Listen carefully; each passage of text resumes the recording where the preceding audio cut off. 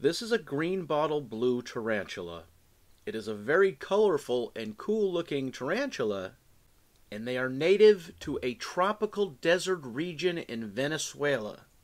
They make heavily webbed burrows in or around foliage or the roots of trees, very similar to that golden fringe tarantula we had for a short period of time. They will make web canopies just off the surface of the ground, or in this case, he did it at the top of his habitat. So far, he's acted more like a arboreal tarantula than a terrestrial tarantula. And because of that, I am preparing to transfer him into a larger habitat.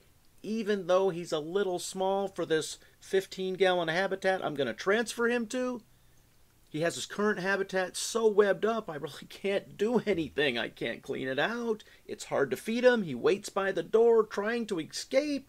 So we'll put him in that bigger habitat, and hopefully he will do less damage. Leave your comments in the comment section. As always, thanks for watching.